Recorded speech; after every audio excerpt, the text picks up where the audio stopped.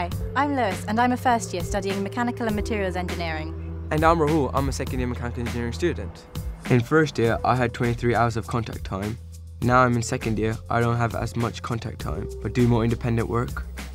I spend a lot of time here in the Design Centre. We get to use a range of software from SolidWorks for design, MATLAB for computer programming, and Simulink for modelling systems. Here, I'm using SolidWorks to help me design a two-stroke engine as part of my assignment. Using this software from first year means that I get a real feeling of what it's like to be an engineer right from the start.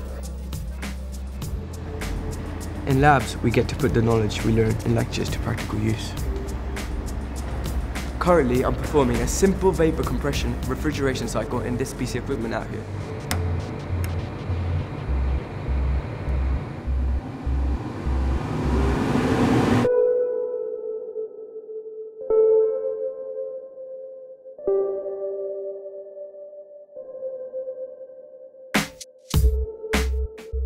For me, time not spent in lectures is still time spent in mechanical engineering. This is Birmingham's former student team, UB Racing, and it's one of the oldest in the UK.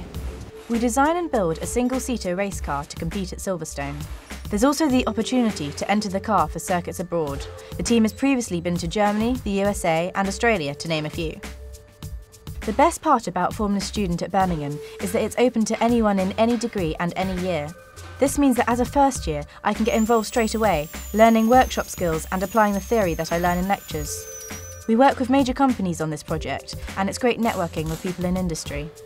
20% of this team are women. That's the highest female-to-male ratio of all Formula Student teams. On top of all the clubs and societies that the university offers, mechanical engineering also has its own society, JUGS. JUGS organises events just for engineers. It's an opportunity to mingle with your course mates.